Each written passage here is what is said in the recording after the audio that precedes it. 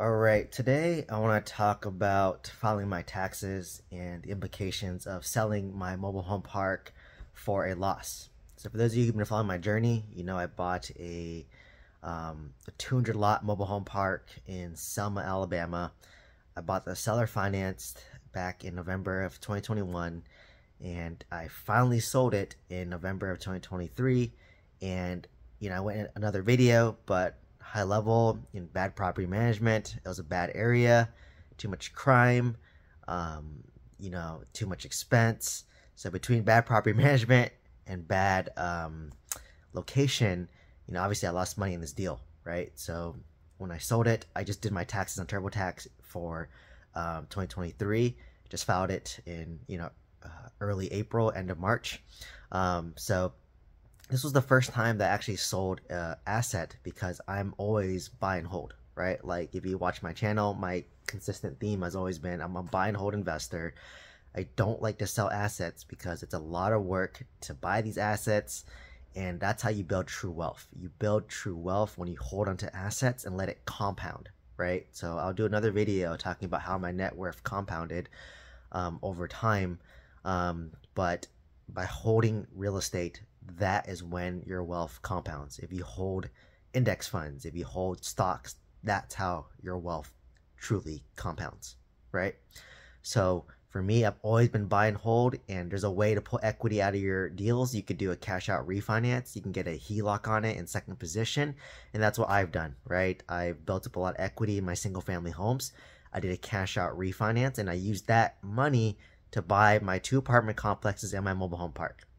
Right, so high level, I don't like to sell, but this deal was such a bad deal, bad property management, and I realized that mobile home parks wasn't for me. At least, D-class mobile home parks were not for me. So had a lot of lessons from that, but in any case, I lost about $100,000. So the only person who made money on the deal was the person that sold me the deal, right? They made $100,000 and I lost $100,000. Right? So, lesson learned. Anyways, I filed my taxes on TurboTax. So when you do on TurboTax, what you do is for each property, they're going to ask you a question. Did you offload this asset in 2023? So I click yes. And then at that point, it's going to ask for like a lot of information, right? So it's going to ask, okay, when did you sell it? What was the sales price? What were your expenses, right? So you have to break it all down. So when you sell an asset, this is what happens. So this isn't go into the weeds, right? And I apologize, but you know me, I go into the weeds. So what happened is when you have this asset, and I was renovating a lot of the mobile homes, right? So in 2021, I was renovating homes. In 2022, I was renovating homes. 2023, I kind of stopped renovating homes. So when you renovate mobile homes, what happens is you write off that renovation expense as depreciation over about 5 years, right? Double check me, but I think it's about 5 years. So let's just say you spent $100,000, right, to renovate. In 2021, you spent $100,000 to renovate mobile homes in 2022. So what you do is for the 2021, for example, I have $100,000.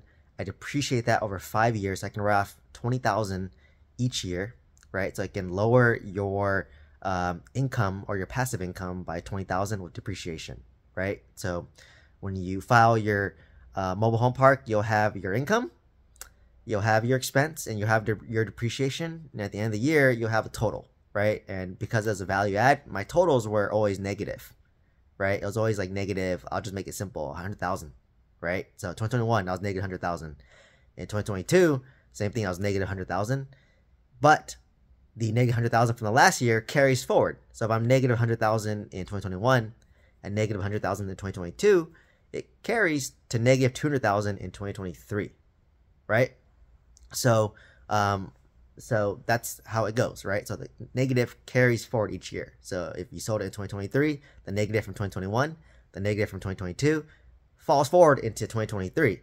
And let's just say in 2023, which I was negative, right? Income minus expense minus depreciation was negative again, right? So let's just say for simplicity, I was negative $100,000 or $500,000, right? And remember, this is including the income, minus the expense, minus depreciation, carry forward from when I owned the asset in 2021, 2022, and now 2023, right?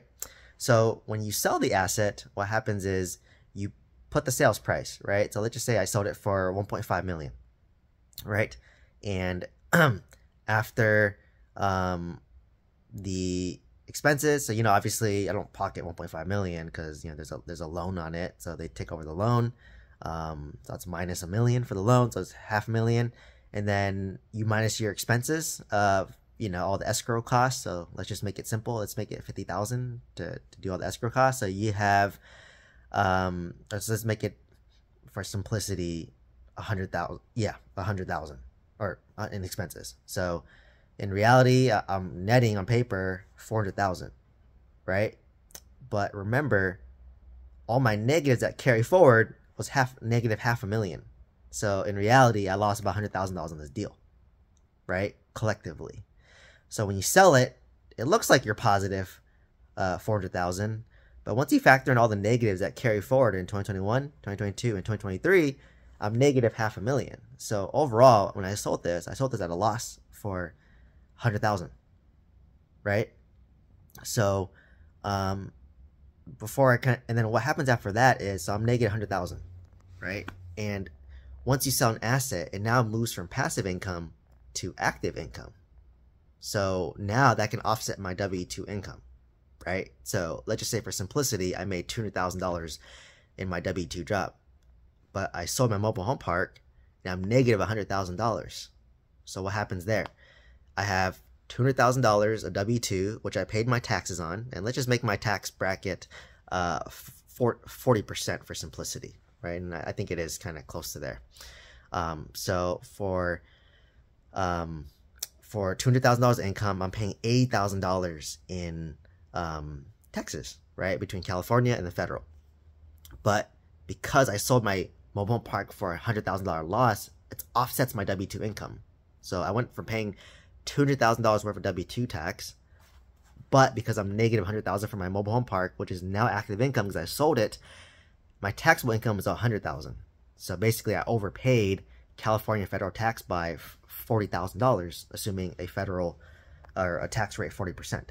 So what does that mean? That means that when I file my taxes, I got a $40,000 return, right? So effectively, I lost $100,000 on my mobile home park, but I offset my W-2 income by $100,000, which saves me or gets me refunded $40,000 back in taxes. So in reality, if you factor that in, I lost about $60,000 on my mobile home park, and I'm carrying a note on it still in second position, and I'm getting interest only payments of roughly $25,000 a year for 3 years. So all in all, I'd say it's a wash. It's a break even, right? So I'm negative $100,000. I got $40,000 in tax refund, so I'm negative $60,000.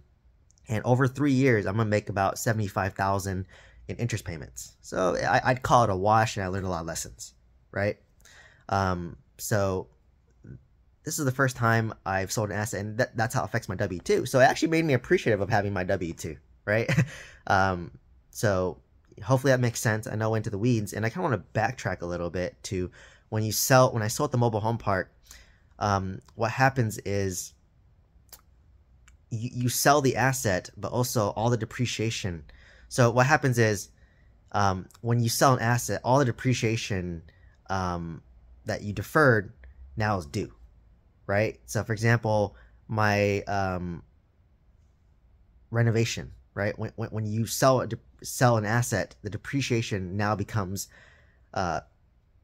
you have to pay taxes on it, right? So maybe the depreciation is adding, but you're negative over here. So overall, you should net negative, right? So it's just a little bit confusing doing a TurboTax, but like all the depreciation, it's called depreciation recapture. That's the term. Sorry, I was like blinking out, but like it's called depreciation recapture. So whatever you wrote off from the prior years, it's now going to become considered active income. So if you wrote off $50,000 from depreciation, and even though that depreciation was negative, carried forward, that depreciation that you wrote off $50,000 gets active income. Now it's considered $50,000 of active income because it's depreciation recapture, but because you have all the negative losses carrying forward, it offsets that depreciation recapture, right?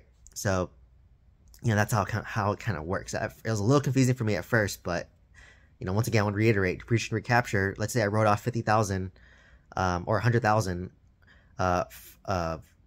worth of mobile home park renovations.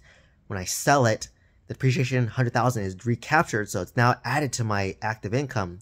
But all the negatives carry forward is also factored in as well. So if you have a positive and negative, they still do the math. So it sounds complicated, but just know that if you made money on the deal, you're going to pay taxes on it net. If you lost money in the deal, it's going to offset your W-2 income, right? So if I made $100,000 on this deal, it would have increased it would have been my W-2 of 200,000 plus 100,000. So now my taxable income is 300,000. So now I have to pay taxes on my gain. But because I lost, it offset my W-2 income and I got refunded money, right? So that was very eye-opening for me. And, I was wondering how it worked. And it took me a lot tweaking it so many times on TurboTax to get it right because, I messed up and, mispunched some numbers and it may seem like I had negative, like $500,000 in losses. And I was like, oh, wow. And what I also learned too, let's just say I was negative. Let's say I did lose $500,000 on my mobile home park deal. And what happens is I made $200,000 my W-2. So effectively that negative $500,000 wipes out my $200,000 income.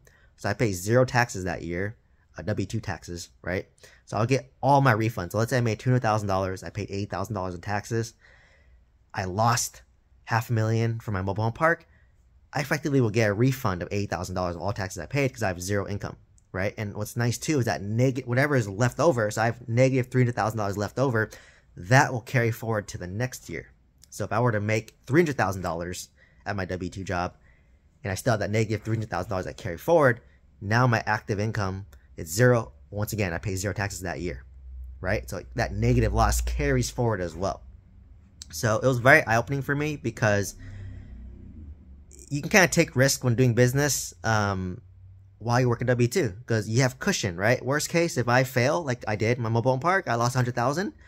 It offset $100,000 of my taxable income. So I got a nice tax refund, right? And had the loss been even bigger, that loss would carry forward, right? I mean, obviously we don't want to lose money, right? But if you do lose, I have cushion, right? I did lose $100,000, but I got back $40,000 in taxes because of the cushion of my W-2. So that's why, like I say, like I appreciate my W-2 job more, the more real estate I've owned and the more I've been involved in business, right? Like even like, for example, my Amazon drop shipping business, I lost money in that one. It offset my W-2 income. For the pharmacy that I'm selling, I'm losing money. It offsets my W-2 income. So I'm getting a little bit of tax refunds, right? So that's what's nice. I say, don't quit your W-2 job yet. Continue working. It's so valuable to have a W-2 job, especially when you're doing businesses, right? So hopefully this makes sense. I know it's confusing overall, but just know if you're net positive, you're going to pay taxes on it. If you're net negative, you're going to maybe get some tax refunds, right? And it should make sense. So I knew overall that I lost around 100,000. So when I was doing my tax and TurboTax, it had to kind of pencil out that way, right? So I knew I'd get a decent refund this year. So let me know if you have any questions down below. I know it's confusing. Hopefully it made sense to you. But drop the questions down below. Please share this video with somebody who wants to learn about taxes. I'm not a CPA, but I do my own taxes for 7 years. And please share this video, like, comment, subscribe. I hope to see you in the next one. Thank you so much.